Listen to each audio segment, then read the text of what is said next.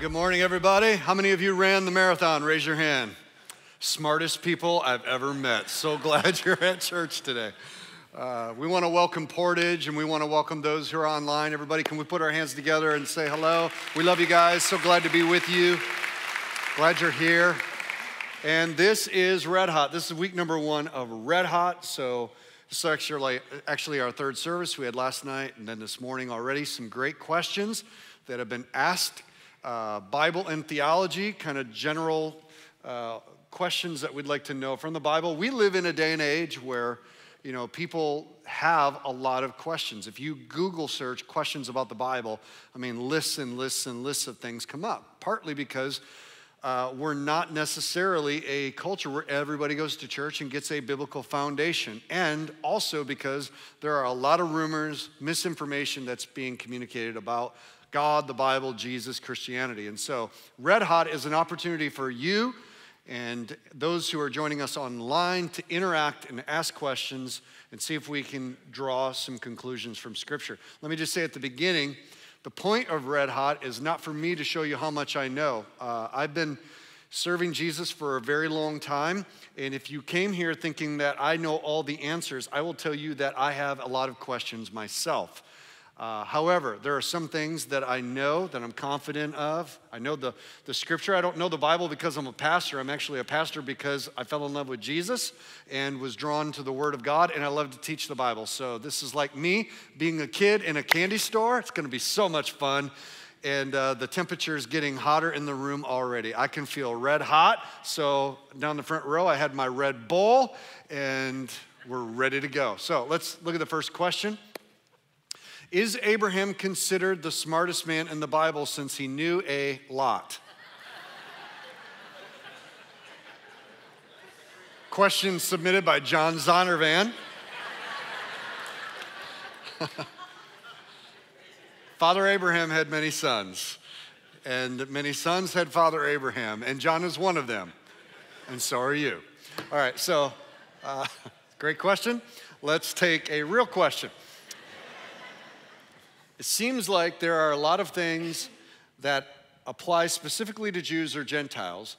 How do we know what applies to us and what was fulfilled by Jesus? That's a great question. In theological terms, it's called the subject of continuity. And so obviously, if you don't know, the Bible is divided into 2 parts.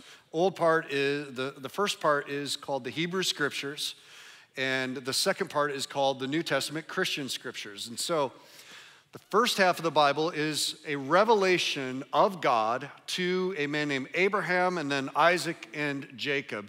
Jacob becomes Israel. Israel becomes God's covenant nation. The reason why God chose Abraham as a man, Abraham was not a Jew. Abraham was just a man that lived in the Middle East that God chose, sovereignly elected to be his starting point in bringing redemption to the whole world. In fact, if you read Genesis 12, Genesis 15, when God called Abraham to leave Ur of the Chaldees, which is modern-day Iraq, Mesopotamia area, he said, the reason why I'm calling you is I'm going to bless you, I'm going to give you a land, but through the way I bless you and your descendants, I'm going to bring blessing to all the other nations of the world.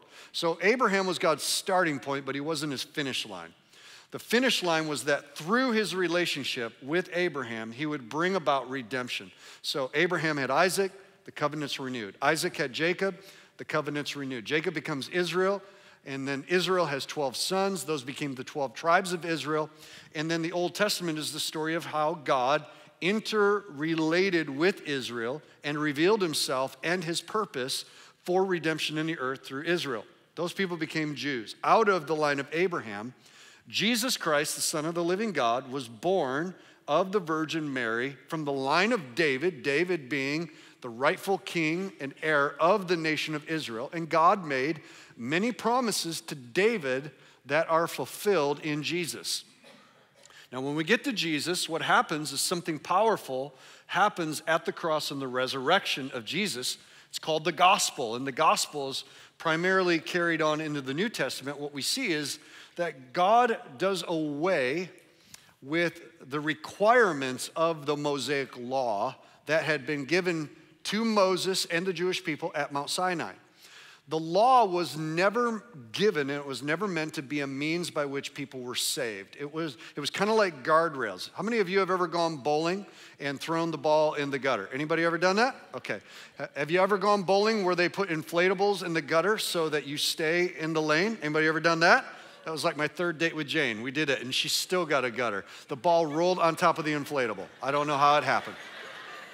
But it's meant so that as the ball moves down the aisle, or the lane, thank you, that it would bounce. And that's what the law was meant to be. According to Galatians, Paul says it was meant to be a tutor to keep you in the bounds of morality that would ultimately lead you to Jesus. It would lead you to Jesus, number one, because it would keep you, the Jewish people, as a distinct people, holy unto God.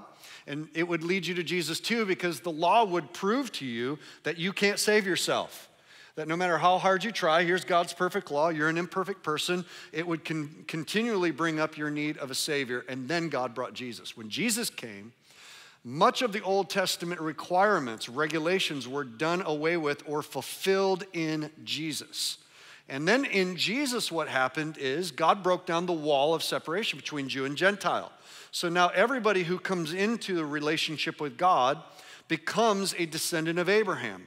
Whether it's in the flesh, you're a Jew, or whether it's not and you're a Gentile, we all come to Jesus, find our salvation and restoration unto the Father.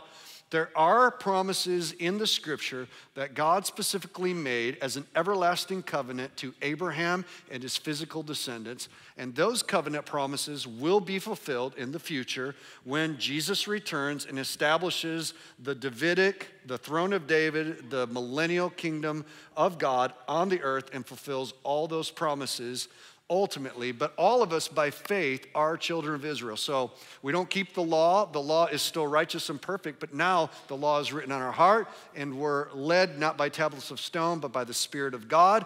Thank God for that we are inheritors of the promises of Abraham. So just like I said, Father Abraham had many sons. Some of them are Jewish, some of them are Gentile. All of them are by faith in Jesus' name. All right? Second question, what would you say to someone who thinks the God of the Bible is a misogynist? So in other words, anti-women. And we live in a culture right now in a time frame where there is a lot of change and transformation that's taking place in our culture, and in a social media driven culture, information is moving at the sign of thumbs. At the speed of thumbs. I mean, everybody's tweeting everything, and there is a common misconception that Christianity is based on a patriarchal, misogynist system, that God does not like women, and that women are less than in the kingdom of God. And let me just dispel that rumor, because that is not at all true. The Bible does not reflect that. What is reflected in the Bible is people that God revealed himself to who were living in the midst of misogynistic times and patriarchal systems, but those systems were fallen systems. They're sin-infected systems. So for example, in the Old Testament, especially in Genesis, you are viewing people who are living in the midst of the Iron Age, who women were considered property. You could have polygamy. There was lots of different things that were taking place. God didn't build that system. That system is there as a result of man's sin. But yet God reveals himself to people with a trajectory of bringing them to a greater reality, but he has to first call them out of that culture.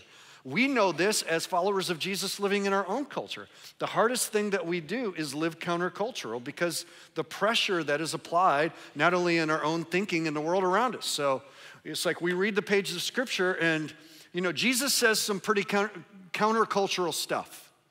And so as Americans, we read it and we try and reinterpret it or we ignore it. Why? It's because we're Americans living in a certain kind of culture, and it's hard for us. Well, it was hard for them too. So everything that's written in the Bible, especially in the Old Testament, is not doctrinal where you need to replicate it. So people say, well, the Bible teaches polygamy, so I can have multiple wives. Well, the Bible talks about murder too, but it doesn't say go and murder somebody. It's telling a narrative and a story. So let me say this, that from the beginning, God created humankind And in Genesis chapter 2, it says, and in his own image he made them, male and female, he created them. So God created male and female as an expression of mankind, and it says he blessed them.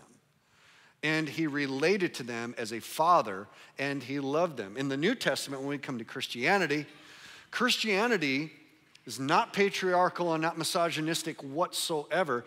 Christianity is the most culturally subversive faith that has ever appeared on the face of the earth. And it is the most freeing, egalitarian faith that has ever emerged on the face of the earth. For example, Christianity emerged in the Middle East, but primarily in a Greco-Roman culture. So many of the things that are in the New Testament, and maybe next week when we get to relationships, we can talk about some more of those things. Many things that people interpret in the New Testament as being anti-women are actually exactly the opposite. They're actually counterculture in favor of women. So for example, head covers. Anybody ever heard of women wearing head coverings? There's 1 Corinthians chapter 10 or 11, where it says a woman, when she prays, should wear a head covering and that type of thing. People look at that and go, that's misogynistic. Well, it's because you're reading that through your American filter. Let me tell you why it's countercultural. Because in Greco-Roman culture, the only women who were allowed to wear head coverings were women that were from respectable families. But in the church, you had women who were being saved out of prostitution and idolatry, who in a Greco-Roman culture would never have been allowed to wear a head covering because they are women of disrepute. When Paul encourages all women to wear head coverings, he's doing that because in Christ, when you get saved and redeemed, you are brought into the family of God at a higher level. Your sins are forgiven. You're given just as much freedom as a woman who comes from a respectable family. So, I mean, it's actually the opposite. Well, you don't wear a head covering because it's not a cultural thing. And that day, if you didn't wear a head covering, it meant you were sexually available, you were a prostitute. So if you were like Mary Magdalene who got saved out of prostitution, culture would have said, no, that's your stigma and it's your mark. You never wear a head covering. But when you come into the church at Corinth, Paul says, no, it doesn't matter. Your sins have been forgiven. Cover your head, because it shows that you are a daughter of God. That's what it means when you're under authority for the sake of the angels. It's a declaration. You've been forgiven and you're a daughter of God. Galatians says this, in Christ Jesus, there is neither male nor female, neither Jew nor Greek, neither slave nor free. In Jesus, all of those barriers are broken down, and we are brought near, rich, poor, free, slave, Jew, Gentile, male or female. We all have equal footing with God before God, and every human being is created equal in the sight of God. So, praise Jesus for that, right? Okay, next question. This is Rami, I think, or Rami, great name. How can you explain all the killing in the Old Testament by God's people? How is this consistent with what is taught in the New Testament? Well, probably one of the most difficult issues that we deal with when we get to the Old Testament is the issue of violence. And especially living on the other side of the cross and the resurrection. We all look back through the lens of Jesus back onto the Old Testament and we say, well, this seems incompatible with this. Let me answer a few things. Number one, as I said previously, all the violence that we see in the Old Testament is not necessarily sanctioned by God. Okay, some is, but not all. Number two, whenever you see violence or whenever you see war and those kinds of things, understand that is not God's ideal. Violence and war is never God's ideal. When God created humankind and he created the world, he created everything good. Death was not a part of God's original design. Death is the result of human beings rejecting God's authority and choosing to take matters into our own hands. And God told us, he warned us, the day that you do this, death sets in. One of the extensions of death is hatred, it's racism, it's violence, it's war. The Bible says in Isaiah that when Jesus comes back and establishes the kingdom, he's going to be all the spears into pruning hooks and all the swords into plowshares. He's going to do away with war. War is a reality only because sin is a reality in our world. And so God dealing within human history to bring about redemption had to have a starting point. And the starting point was a man who then became a nation, who then had a land. And so one of the reasons, a lot of times when people read the Old Testament violence stuff and say, well, why did God sanction the Israelites to go in utterly destroy and utterly kill these civilizations like AI and the Canaanites and those kinds of things? Well, number one, you need to go and you need to research Judges, Joshua, and you need to understand the language of it and the why of it. So let me give you bullet points. I probably should spend like a half an hour on a question like this. But number one, the nations that God commanded them to go in and destroy are the same nations that postpone God bringing Abraham's descendants into the promised land. He told Abraham, I'm sending you into Egypt, into slavery for 400 years because the sins of the Amorites and sins of the Canaanites the evil of the Canaanites has not risen to a level where I have to judge them. God always has to judge sin. Sin has to be judged. And when sin is consistently encouraged and embraced and we reject the mercy of God, it puts us in proximity to judgment. So God gave the Canaanites 400 years to repent. We don't know how he did it, but we knew that he gave them 400 years. Maybe he sent prophets to them. Maybe he dealt with their conscience. But what we also know about the Canaanite people is that in that 400 years, they became evil and diabolical. They were demonic worshipers. They offered their children in sacrifice to Molech. They were incredibly violent. You want to talk about war, when Israel went against them, Israel was outnumbered 10-1. And these were slaves, they were not soldiers. They were going up against soldiers into the land because God had promised them the land. And before they ever went to war, they gave fair warning. God sent pestilence in to drive them out.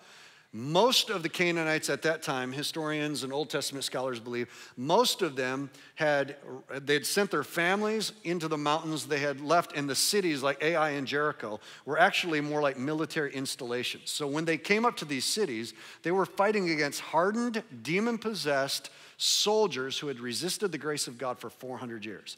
And God said this, when you come up against them and they fight against you, utterly destroy them. How is an army that's not trained in war, is outnumbered 10-1, going up against special forces, how is that genocide? It's not. They were coming against them. They gave them fair warning, but the land was promised to them because God needed a starting point. He needed to get a people deeply entrenched into a land so that the rest of his redemptive purposes and plans could come to pass. And so God's working within a fallen world and with fallen people. Actually, one more thing I'll add, and I've got 18 seconds, which is tough to do. If you're really, really interested in this, there's several different books that are out there written by scholars. Like, Did God Really Command Genocide? It's one book. There's another one, Is God a Moral Monster? It's another one that talks about it. And it talks about the language that is used in Iron Age, Middle Eastern literature, which the Bible is considered part of that. And so when they use language like utterly destroy, utterly devastate, or leave not one alive, what you'll find is that Israel never did that. And that kind of language is actually Iron Age Middle Eastern language for total victory. It's not literal. It would be like you watching the Pistons in the playoffs, let's use a better example. How about Golden State playing against, one of their arch rivals, and they win by 30 points, and you say they utterly destroyed them. It's hyperbolic military language that talks about a complete victory. And it was a complete victory not by their own hands. It was a complete victory by the grace of God. And here's the last thing I will say about that. Last thing I will say about that is, at the end of the day, we can't use the Old Testament to invalidate what we know about Jesus in the New Testament. We know a lot more about God and who he is and what he's called us to be as his people now than they did back then. God was working within a framework trying to reveal more and more of himself. It's called progressive revelation. That revelation was finalized in Jesus Christ. So when people try to use Old Testament violence language to justify violence today, we go to Jesus first, and we let Jesus interpret the Old Testament. We don't let the Old Testament interpret Jesus. Does that make sense? Okay, that's just a snippet of how I would explain that. It's a big question. If you're interested, here's what I would tell everybody. Don't just sit back and think, well, I can't serve Jesus until I get all my questions answered. Hey, if you got questions, God's got answers. Dig into it. If we spend as much time digging into the questions we have in the Old Testament and the New Testament, or that skeptics have that we do on Facebook and Instagram, we would all be a lot better off. Can I get a hearty amen in Jesus' name? Okay. This is Jake from Portage. Versions of the Bible. American Standard Version, New International Version, NLT. Are we choosing how we want to hear the message? Okay, so Jake, what you're referring to, and maybe those who aren't aware, obviously there's many different translations of the Bible that are out there. I grew up in a time frame, I turned 48 tomorrow, and when I grew up there was like King James, NIV, and the Living Bible. That was it. And you could get it in two colors. You could get it in black and you could get it in burgundy, maybe brown. That was it. The Living Bible was green. Anybody remember that? You had a green hardcover Bible. Now we've got like 90 translations, and you can get it in leather, ostrich skin, pleather, two-tone. You can get it in a tin can. You can get it with study notes. You can get it for third shift Slurpee repairman at the 7-Eleven. We've got all kinds of Bibles out there. So what I will say about Bible translations is that let me back up. Most Bible translations are helpful. Not all Bible translations are equal. So the easiest way to describe it is this. Bible translations are translated by committees. That way it's not one person's translation. You get the best scholars in Hebrew, English, and Greek, Aramaic, some of it, Chaldean, and you bring them together and they form committees to translate it in committee. And that's why you get safeguards. Okay, so if you get an individual translation by somebody like the Phillips translation, that's one man's translation. Then within translation, there are two schools of thought. One's called the equivalent dynamic school, and the other's called literal word-for-word dynamic. So, like if you have an NIV, if you have a New Living Translation, or I'm trying to think of a few others, but those are primarily NIV and New Living Translation. Those are what are called dynamic equivalent. And what that means is the scholar sits down with the literal Greek, and I'm talking New Testament, and Greek is not structured the way English is. And so you would have to move words around. Then you also have idioms and metaphors that make sense to the culture of Greek-speaking people that doesn't make sense to us in English. So scholars have to make the decision, okay, are we going to translate this word for word even though it's choppy? Or are we going to translate it thought for thought and try and make it apply to today's culture and language in the way it would have back then? So for example, measurements. Instead of using pounds and feet and ounces, it will use shekels and all kinds of different measurements, omers and things that we don't use, but you'd have to go and figure out what that means. Or do we just translate it into the equivalent of pounds? Well, equivalent dynamic people, NIV, NLT, translate the Bible thought for thought. But when you get to King James, which is hard to read because it's 400-year-old language, New King James, or English Standard Version, which is the translation that I preach from, New Revised Standard Version, then those are what are called literal word-for-word translations. So the committee translated as close to the word-for-word as they can, and they said, we're going to translate God's word for word, and we're going to let you figure out what the thought is. You'll have to dig a little bit deeper. So one is for readability, the other is for accuracy. So and then you've got a few things like the Message Bible, which is a paraphrase. It's not a translation. The Passion Translation is a very loose, dynamic translation. Living Bible, the same way. I think things like the Message and Living Bible, and those kinds of things are good supplemental devotional tools to read. But they can't become your main Bible. You need, my perspective is the more intensely you study the Scripture, the more literal you want the translation. I don't want somebody telling me what they think it means. I want to read it word for word. I want the Holy Spirit to help me. I want to do some hard work. I want to think about it, and I want to chew on it, and I want word for word. If somebody comes to me and says, hey, I met this person and they told me some really important news, and I say, well, what did they say? And then they go, well, kind of generally the summation is it kind of said this. And I'm like, no, tell me word for word what they say. How many know? When I come home, Jane is a detail girl. She's like, how was your day? Good. No, tell me details. So I met with this person, blah, blah, blah, blah. We want details, and I want word for word. So that's why I preach from the English Standard Version. Another great translation is the New King James translation. I, for many, many years, preached out of that, studied out of that. But my encouragement would be have a main Bible that is a literal dynamic that you read, and then have supplemental, equivalent dynamic, and paraphrases that you can kind of supplement and you can study. But we do live in a day and age where biblical illiteracy is skyrocketing. People's reading skills is not necessarily great. And so I think we need to redeem that, right? And we need to be Bereans, people of the word. So that's that. Another question. This is Katie from online. Thank you, Katie. How do I, you, anyone, truly know that we have a spiritual gift from God?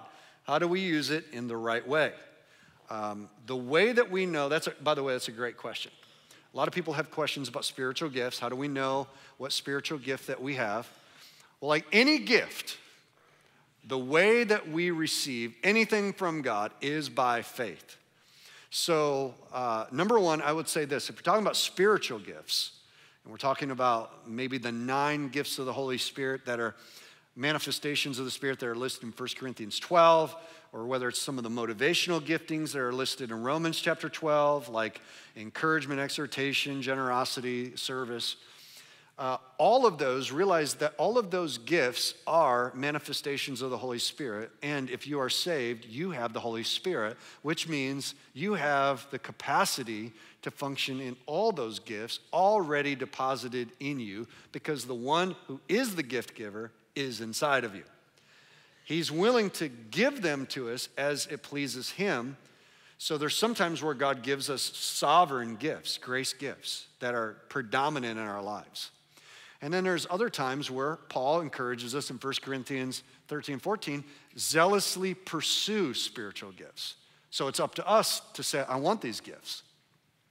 And the two kind of work together. The Holy Spirit, certain times and seasons of our life will give us gifts, and then there's us pursuing and growing in those gifts. Here's what we can't do.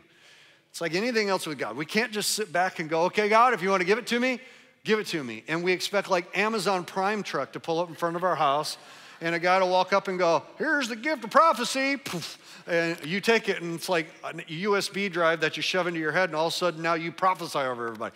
If you're expecting that to happen, it's not going to happen. The way that we grow, identify gifts is, I think, in the discipleship context. I think as we're pursuing Jesus and we ask for gifts, we ask for the different gifts, then he is faithful to give them to us, and then by faith, we exercise them. And the more you exercise something, the more confident and mature you grow in that gift. And so I had somebody come up a couple weeks ago and say to me, I feel like I might have the gift of prophecy. How do I know that? And I said, well, what does the Bible say prophecy is? Well, and they said, I know it's in 1 Corinthians. I said, right, 1 Corinthians, and it says that it is for exhortation, encouragement, and edification, where God speaks to us out of his word a lot of times, but sometimes he'll just deposit things he wants us to share from his heart through us to somebody else. And I said, so how do you think that you're getting the gift of prophecy? I don't know. I'm around people and like, I get a scripture that comes to my mind for that person. I'm like, that's the gift of prophecy. And they're just like, well, how do I know? By faith. You just say, okay, I got the scripture. I'm looking at you. I feel like God wants me to use it to encourage you. So go try it. And if it encourages somebody, guess what? It's prophecy. Now, if somebody comes to you and says, hey, I have a word from God, and it's out of Ezekiel where it says that you're going to consume your own children because God has turned his back on you. Does that encourage? No. Does that exhort? No. Does that edify? No. That's not prophecy. So, yes? No. Okay. So, the more you do it, the more sensitive you become to the voice of God. When you get married, you know somebody, but I've been married to Jane for 27 going on 28 years. We're growing and knowing each other. Sometimes I can know what she's going to say before she says it. Anybody like that? Commercial pops up on TV and I know exactly what she's gonna say. It's like, I've just been around you too long. I just know it. Or I know her voice more, or I know what she's saying, even though she's saying something. Like, hey, did you see that the garbage is full? She's not looking for factual information. She's like, once you stop what you're doing, go get the garbage, take it out, right? You learn that. Well, you learn the voice of God in the same way. You grow in your faith as you exercise spiritual gifts. And I think, by the way, community groups, small groups, if you're not involved in one, you're missing out because discipleship happens in smaller clusters. When we get to know each other, we eat Doritos together, we pray together, and we practice spiritual gifts, and we share what God's doing in our lives. So if you're not in a community group or a life group or whatever we call them, connect groups now, what are they called now? Groups. If you're not in a group, get in a group and practice, study about the gifts of the Spirit. Here's what I know. The last thing I'll say about that is if you step out in faith and practice, God's not going to be mad at you. God's not like, oh, you blew it. Whistle, technical foul, get on the bench.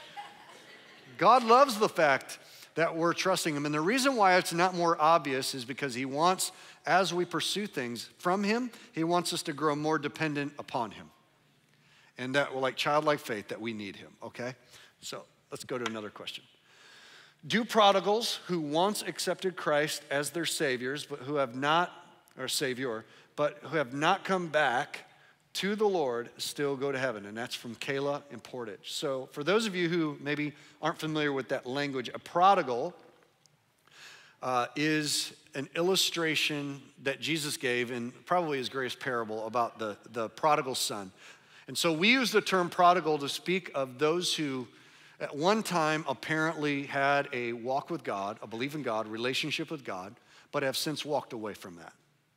And so when somebody's come to faith and then they've walked away from the Lord, and we call that a prodigal. So, and the question's a really good question. So when somebody is a prodigal and at one point they accepted Christ as their Savior, but then they don't come back to the Lord, do they still go to heaven? And let me just say, number one, at the end of the day, who goes to heaven, who goes to hell is not my determination, it's not yours. And I think we need to realize that there is a real hell. So I know that we have a hard time wrestling with the issue that real people who've lived real lives at one time or another, ultimately, many will reject Christ and will spend an eternity separated from God in hell. And as C.S. Lewis says, hell is a room that is locked from the inside. In other words, we go to hell. If we end up in hell, it's because we climbed over the obstacles that God put in our way because we wanted it our way, and ultimately God says, have it your way. But it's not our determination. I can't tell you who goes to heaven, who goes to hell. But I can tell you that the Bible's very clear. And sometimes we assume that people are Christians for all the wrong reasons. So we assume, well, they go to church, okay? Or we think that somebody's a Christian because they say, well, I believe in God. So, well, they got to be a Christian. Or even closer at home, we have some people who say, well, I believe in Jesus. But the Bible's very clear. In James, it says that the actions and the fruit of our life, our faith actions, are actually the proof of the validity of our faith in Christ. Jesus himself said this, and this should shake us. He says, many in that day will come to me and say, Lord, haven't we done miracles in your name, prophesied in your name, cast out demons in your name, done mighty men in your name? And on that day, the Lord will say, depart from me, because I never knew you.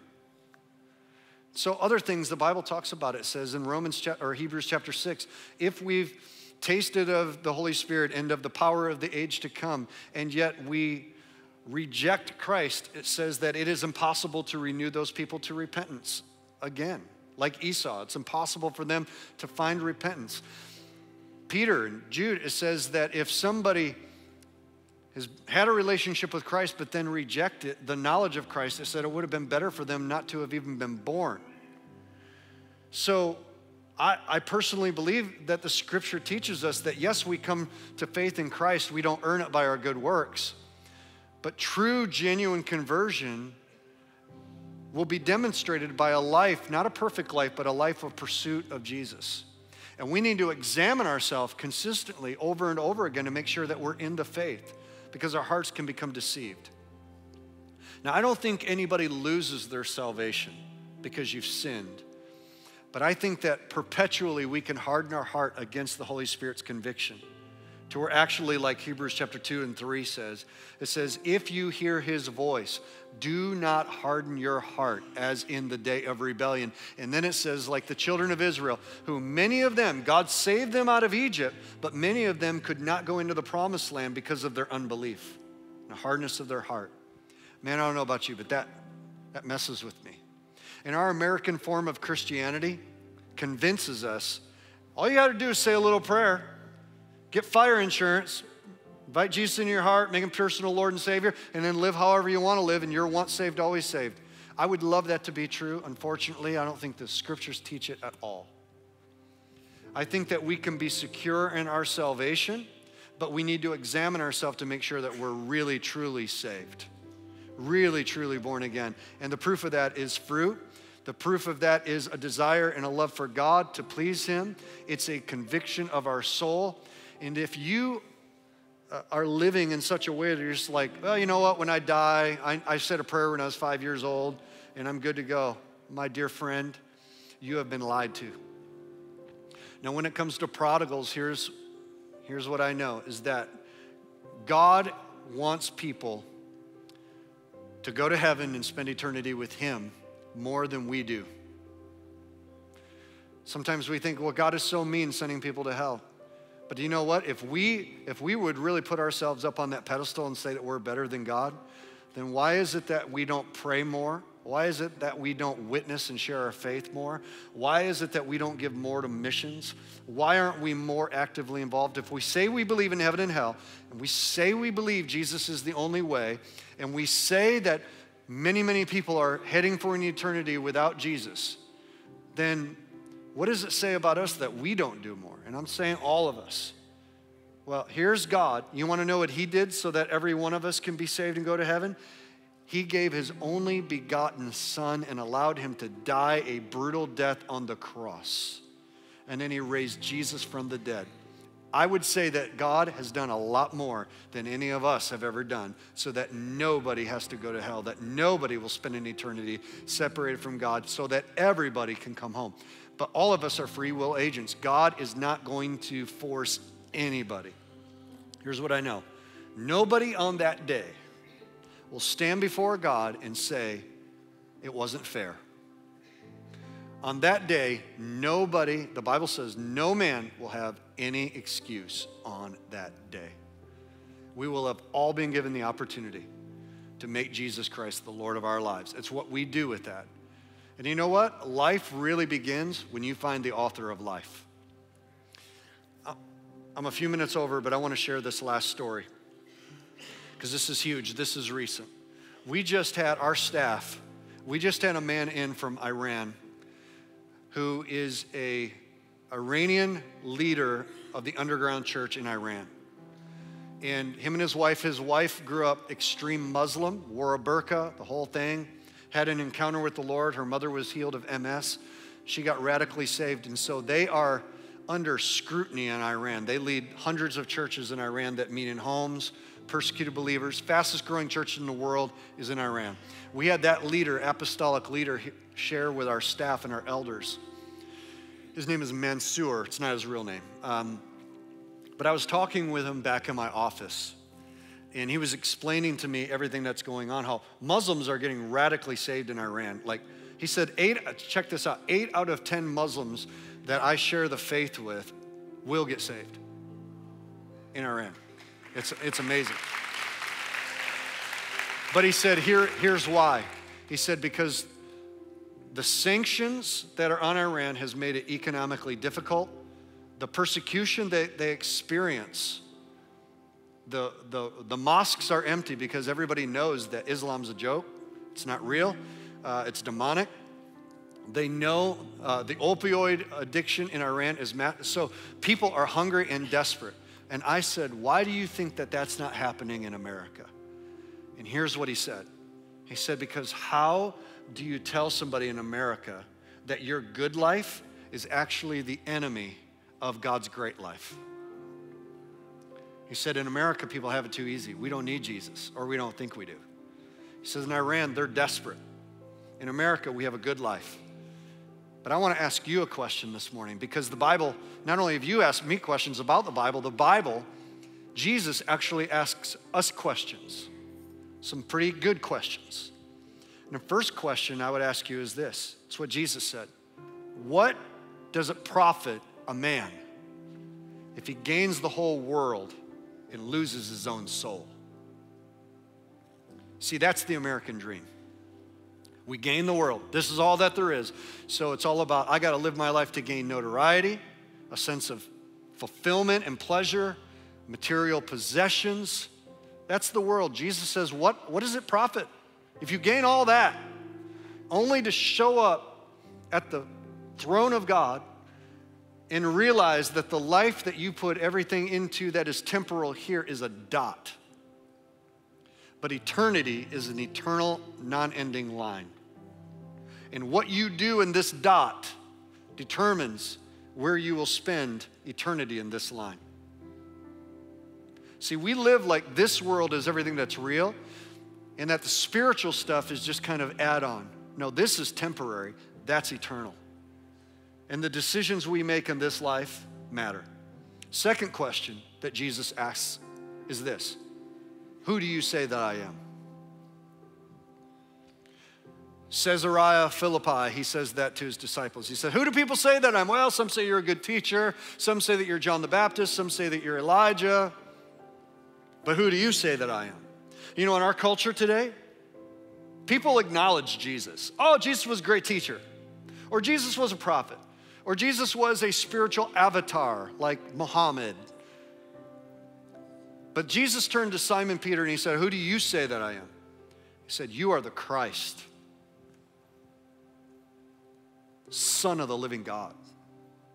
Blessed are you, Simon Bar-Jonah, for flesh and blood has not revealed this to you, but my Father in heaven. Let me ask you, in the middle of a world that says Jesus is a lot of things, who do you say that Jesus is? Because if he's just a good teacher, well, he's not a savior. If he's just a prophet, he's no different than anybody else. If you say that Jesus is the Son of God, he did die on the cross, he was raised from the dead, then that one decision, that one answer should change our perspective on everything about our lives. We should live so drastically different in light of that event. The last question I'll ask you is this, and I want everybody to stand with me all over this room and at Portage as well. The last question I'll ask you is from the book of James. What is your life? What is your life? It gives the answer. It says your life is but a vapor. It's like a puff, steam that comes out of something and then dissipates. That's how fragile our life is. That's how short it is. We think we have control. We think we're going to live forever. We think we're going to be strong. We think we've got control of our life until we don't. You know, I think that the most sobering time in American culture is not when we go to church, it's when we go to funerals. Because when we're at funerals, we come to grips with the thing that we don't want to deal with any other time, which is there is an appointment with death. And we have to deal with what's on the other side of that. What's your life? Do you know that you'll never see a U-Haul pulled behind a hearse? Because what you gain in this life won't go with you into that life. The only thing that you take from this life into eternity is your relationship with Jesus Christ. The decisions you make here about who Jesus is. So do you want your treasure to be in heaven? Do you want your life and your hope to be secure in God, your creator? or are you going to build your security here? Jesus calls us to surrender, absolute surrender. The Bible says if we believe in our heart, faith in Jesus Christ, that he is the way, the truth, and the life, that God saw us broken, and he sent Jesus, his son, to come for us, to pay a bill that we could never afford to pay, to release us from the power of death through his resurrection. And he calls all men to repent. Repent means turn around. You're walking this way, or the word repent means make a 180 degree and go the opposite way. We've all been walking like a prodigal away from God, thinking we've got it under control. We've got to live for ourselves. And Jesus screams to us, repent, turn around. And when we turn around, you want to know what we see? We don't see an angry God of judgment who wants to give us what we deserve. We see a loving Father with outstretched arms that wants to give us what we don't deserve. He wants to give us amnesty. He wants to give us forgiveness. He wants to give us eternal life.